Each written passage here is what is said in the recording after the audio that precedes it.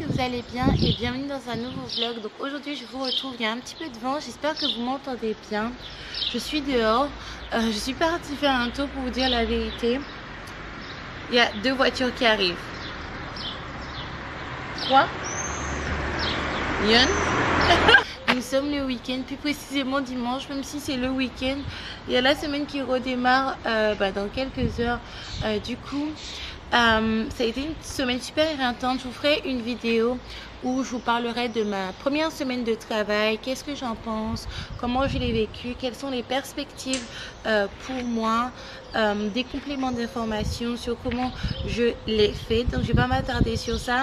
Cependant, je tenais vraiment à vous présenter mes excuses pour avoir été absente en commentaire, mais plus précisément à des personnes à qui j'ai fait faux bon. C'est vraiment, ça me ressemble pas du tout. Cependant, j'ai eu une semaine super intense où j'avais vraiment pas une minute à moi.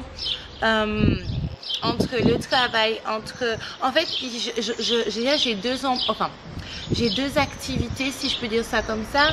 J'ai YouTube qui me demande énormément de temps, vous pouvez même pas vous imaginer à quel point ça demande du temps. Attendez, finalement j'ai craqué, je me suis mise autre part. J'étais en train de vous dire que j'occupe 2 activités qui me prennent énormément de temps. YouTube qui est vraiment voilà, c'est YouTube, vous voyez, ça m'épanouit énormément avec tout le côté que je vous ai expliqué la dernière fois, et mon travail qui me demande également beaucoup de temps. Mais rendez-vous prochainement pour mon update concernant ma première semaine de travail. Donc c'est vrai que j'ai pris des mots, notamment avec une abonnée pour qui je devais faire une vidéo pour son frère Anthony, pour qui c'était l'anniversaire le 20 juin. Je n'ai pas pu le faire parce que j'ai vraiment, je pense que j'ai vraiment pas le temps.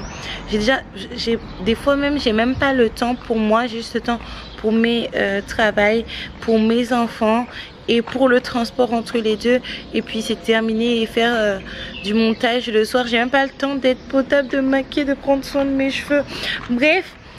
Donc voilà les filles, je tenais vraiment à m'excuser.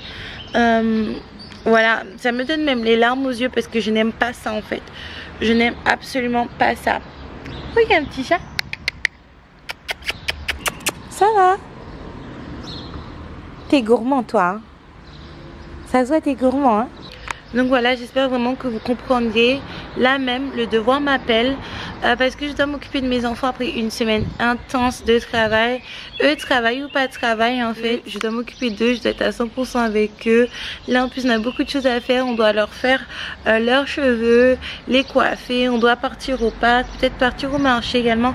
Je ne sais pas encore. Et donc voilà.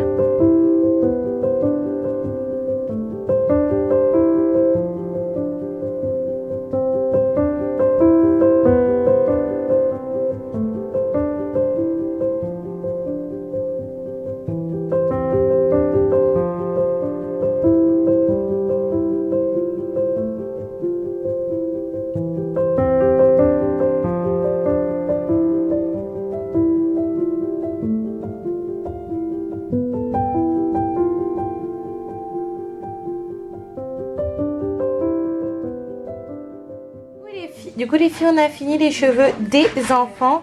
Maintenant je vais passer à mes cheveux. Et ma petite soeur elle a acheté les produits de la marque Afro. Et comment vous le dire, j'hésite tellement à les acheter aussi. Mais j'ai une addiction pour tout ce qui est produits. Voilà, produits de la marque MINCEUR. Donc là du coup je vais faire tout. Je vais pas vous mentir que récemment je pensais que tout était perdu pour mes cheveux. Faut que je vous fasse une update. Mais j'ai vu que non. Oui. Faire les bulles. Elle veut faire les bulles. C'est quoi ça? C'est une sauce? Non, c'est de l'huile, c'est pas une sauce, c'est de l'huile chérie. Donc du coup j'hésite vraiment à les acheter, mais j'aime beaucoup trop chez MINCEUR. Est-ce que vous me conseillez les produits de Afro ou pas, notamment pour faire pousser les cheveux, les renforcer, etc. T'as faim? Bon, Ariel va manger. Parce qu'elle avait une salade tantôt qu'elle n'a pas terminée. Et sa tati n'était d'ailleurs pas contente. Donc là, elle a demandé. Ariel finit sa salade grasse. Donc est-ce qu'on accélère du coup dites-moi ce que vous pensez d'Haïti Afro. Moi, ce qui me dérange chez Haïti Afro, si je peux faire un petit commentaire juste extérieur, c'est que moi, j'ai toujours appris sur les réseaux sociaux que pour avoir des cheveux en bonne santé, il faut un équilibre entre hydratation et protéines. Et du coup, je vois pas quelle est la différence entre les produits protéinés et les produits hydratants dans sa gamme, dans ses gammes plutôt. Mais je pense que je vais tester, surtout que c'est naturel. Donc là, on a les petites tresses collées de Joshua fait par sa tante. Il est super content. Et là, on a la loulou et un semblant de Fulani bread. Mais je peux pas trop serrer les cheveux d'Ariel parce que sinon, ça devient une catastrophe. Ça lui arrache les cheveux. Donc même si c'est pas parfait, je préfère que ça soit comme ça, qu'elle perde tous ses cheveux. Surtout, son papa est très exigeant concernant les cheveux. Il faut que ses cheveux soient faits. Oui, une fois, elle n'avait pas les cheveux faits et depuis 2 ou 3 jours, et son papa était vraiment pas content. Donc voilà. Donc je vais d'abord mettre, je pense, l'avant-shampoing et puis... oui, mon bébé. On va voir pour après. Exactement.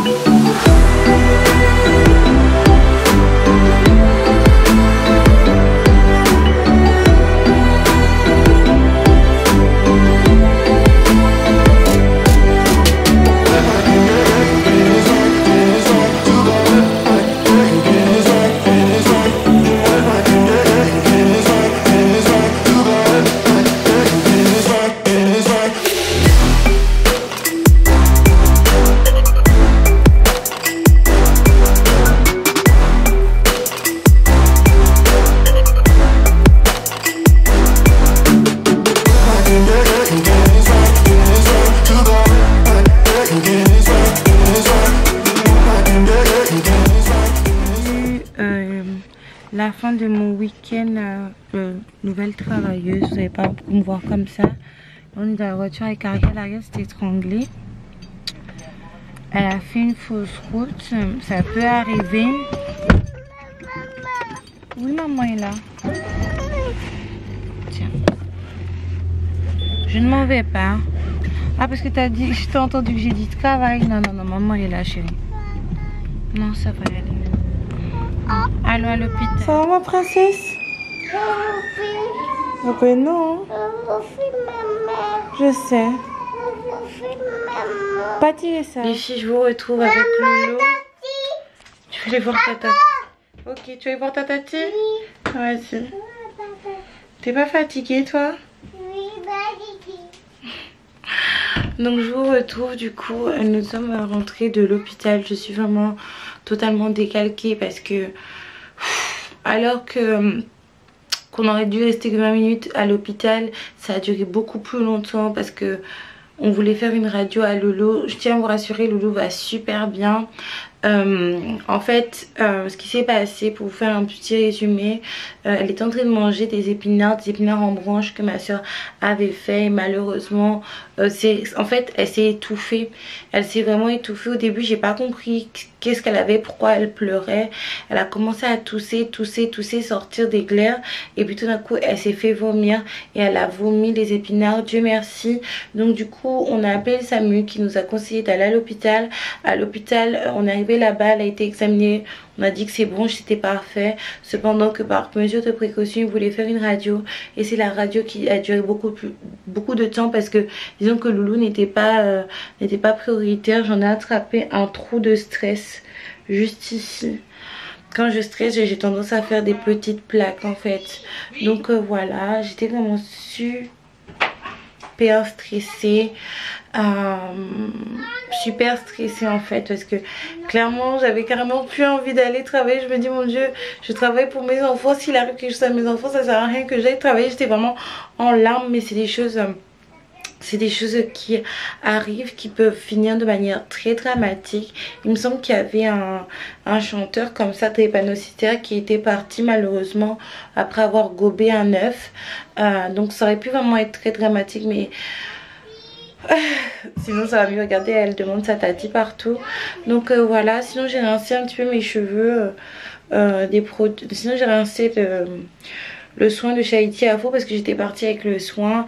Et comment vous dire que ce sont des bons produits, mais je conseille ces produits là pour les personnes qui n'ont pas des crânes et des cheveux à problème, ou qui veulent soigner leur crâne et leurs cheveux sur le long terme, parce que c'est vraiment des produits qui sont hyper doux.